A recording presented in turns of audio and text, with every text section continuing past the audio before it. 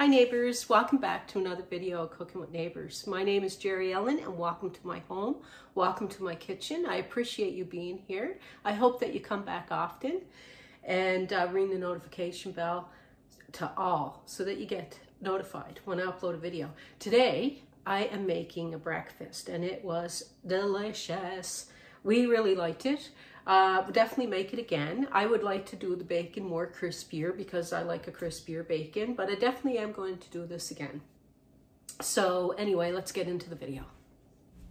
So I have a pack of bacon, and the pack of bacon actually isn't 1 pound. It's 375 grams, so it's a bit less than 1 pound.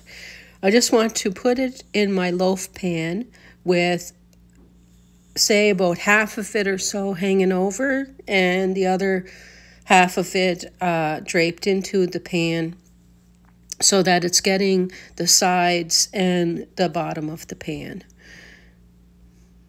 And I'm just going to basket weave the piece into the other bacon that I have draped over.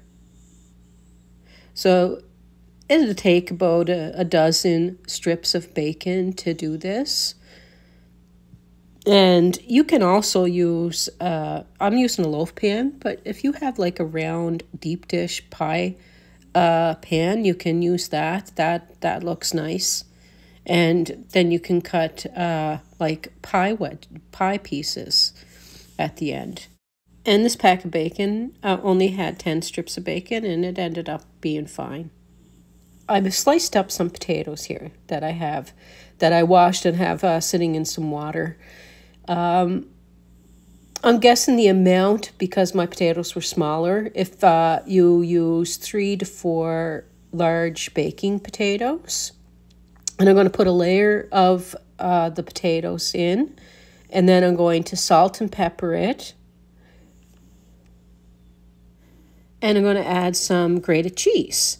It's probably about 1/3 of a cup of grated cheese there that I added to those potatoes, and add another layer of potatoes, and I'm going to repeat this process until I have 3 layers of potatoes.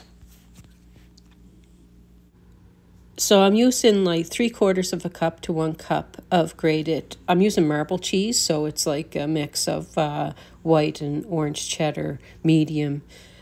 So you can use whatever cheese you want, though. You can use mozzarella, you can use Colby Jack, use whatever cheese you feel like. You could use cheese slices. You do you.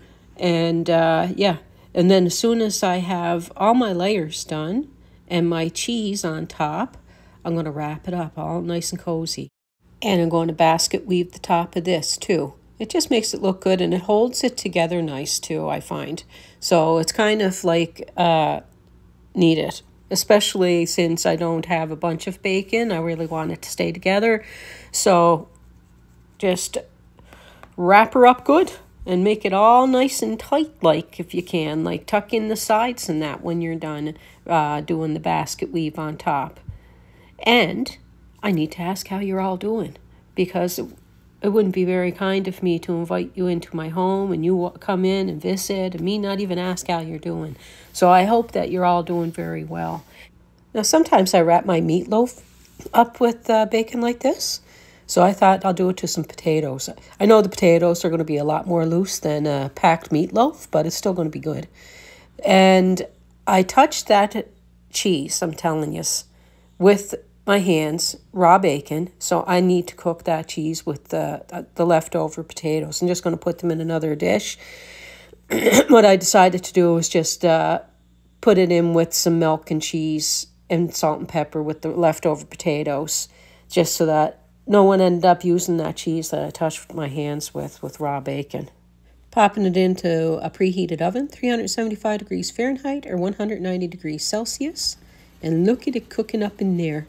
So good. And the house smells so good. When you cook bacon for breakfast, the whole house just, I think it just smells cozy myself.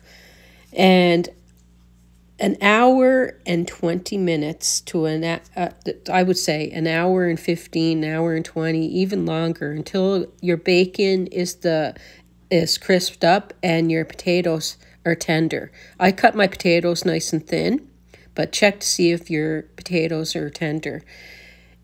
And I actually would have went a bit longer, I think. My potatoes were tender and everything, bacon's cooked, but I like it to be a bit more crispy. But we were heading out soon, so we're not having crispy bacon today. We're having scrambled eggs, some toast, and the bacon potato cheese loaf.